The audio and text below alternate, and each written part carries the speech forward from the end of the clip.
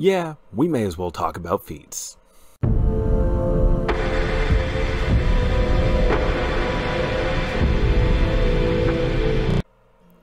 Hello everyone, and welcome back down here to the Gamer's Den with me, your host, Jordan, your Master of Lore and Storyteller Extraordinaire. We are going on with the 5th edition Rune Knight build, and thought it over, had some time to think on it, and well, yeah, let's go ahead and talk about feats. So, when it comes to feats, the feats are an option for you to select anytime you get an ability score increase. The handy thing with this is that some feats will still give you a little bit of an ability score increase to select on top of adding in some other abilities for you to make use of. But again, bear in mind these are an optional rule and your DM may not want to go with feats this time around, or at all. Honestly, I'm not sure why they would 100% unless they're working with a new group of players, people who haven't played any tabletop RPGs before. Limiting the number of options might make things just a little bit smoother and make them less worried about, making characters that are broken, either broken overpowered or broken and kind of weaker and behind. But with all that said, let's go ahead and get into this. So, I've broken it up today between Dueling and Great Weapon Master, since Great Weapon Master was brought up and it is a really good option to combine with the Rune Knight. So, to begin with, we have feats for going Dueling. And to begin with, you're going to want to take Heavy Armor Master. This will allow you to increase your strength by 1 point, which is absolutely what you want, and any bludgeoning, piercing, and slashing damage from non-magic weapons is reduced by 3. Now, this is a feat that is arguably best taken early on, although I think it does retain a certain amount of usefulness later because, well, depending on how often magic weapons come up or you're being attacked by things that count as magic weapons, you're still going to get some mileage out of this because the lower level mobs, monsters, encounters that you might face on the way to the big bad evil guy or gal they're not all going to be equipped with magic weapons or buffed by magic so that their weapons count as magic weapons. So you'll still be taking damage off of the hits that they land on you, and at early levels this is especially important so that you can keep fighting without having to burn all of your abilities up front. And then we also have the Resilient feat, and you take this for either dexterity or wisdom or both if you feel the need to do so. You increase the chosen stat by 1. You gain proficiency in saving throws for the chosen ability. Now, dexterity we're not focusing on a whole lot. In wisdom, I said we should try to keep pumped up at least a little bit, just for the sake of being able to perform better with those various saving throws. And so to this end, the fact that you can gain proficiency with either of these, or both if you take the feat twice, then this really does a lot to increase your survivability. You'll be able to survive better against, fireball spells. You'll have a good dex saving throw, or any charm effects that might come your way. You'll have a better wisdom saving throw to roll now. And then lastly, I would also recommend Skill Expert in Athletics. You increase any stat by 1, so ideally your strength or constitution, and you can gain proficiency in any skill.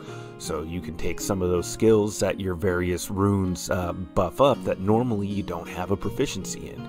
And you can choose one skill, and that skill gains double your proficiency bonus on skill checks. Athletics seems like a pretty solid choice, especially if you decide to factor in any kind of grappling. Say you drop your shield and you want to grapple the target.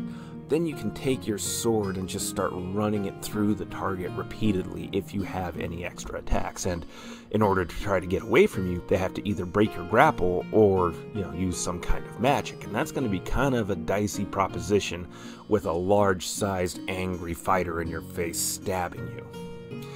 And you use athletics to maintain that grapple. So definitely very, very, very useful, especially if you're, say, I don't know, a Goliath that gains a significant amount of bonus to athletics and everything with your high strength as well. This is all the way awesome.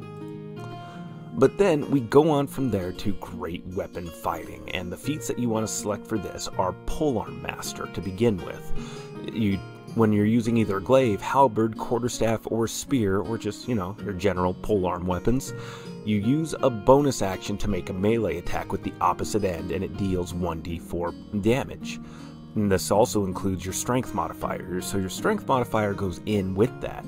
Creatures that enter your reach provoke attacks of opportunity. Now, that uses your reaction, so bear in mind with this feat, you are using your bonus action and your reactions, both of which your rune abilities rely on, as well as a couple of other abilities. So this definitely is a little bit of a game in resource management at this point. You have to choose what seems to be like the best tactical opportunity at that time. Although if you've burned through your runes for the day, or your rune usage for the day, then that's significantly less of an issue, and this still gives you options down the line. And then we also have Sentinel. Creatures in your reach provoke attacks of opportunity even if they use the disengage action. When you hit with an attack of opportunity, the target's speed is reduced to 0. When a creature in your reach makes an attack against another target who doesn't have this feat, you use your reaction to make a melee attack against the attacking creature. So again, this is another one where your attacks of opportunity are using up reactions, and you can use your reaction to make melee attacks against other creatures. So this helps to really up your combat damage output, but again, this can end up limiting your rune ability uses. So use wisely and use carefully, but it is effective and works really great with polearms. And couple that with the fact that you can increase your size to either large or huge, and you're really establishing a lot of battlefield control. And then lastly, we have Great Weapon Master.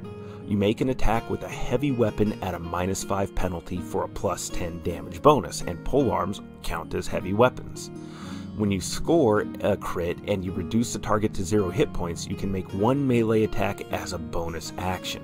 So another one that's eating into your bonus actions, which go into your rune abilities, but this is a pretty significant damage output. So if you know you're fighting targets with a low armor class, this will really do a lot to boost how much damage you're doing. And bear in mind that with Polearm Master, Great Weapon Master applies both for the bladed end and the back end that you strike with. So that's a -5 penalty for both of those attacks, but a +10 damage each.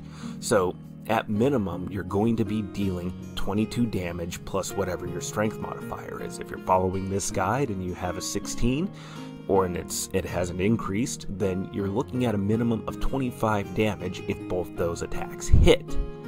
And that's just, one attack and then the back end. And that doesn't even factor in if you decide to make another attack. So that's another attack in the back end there. So that's 4 attacks total, and you can really start to see how the damage escalates here very, very, very quickly. So these are just some of the feat selections that you can make. Certainly there are others. There's feats like Lucky or Shield Master, and numerous others that really don't have the most to do with combat. There's the feat Prodigy, which works great if you're going with a human Rune Knight, as that's one of the prerequisites, elf, half-elf, or human. That gives you bonus proficiency with tools, expertise with the skill, and a bonus language, which really does a lot to round out just how capable your character can become. But what do you think?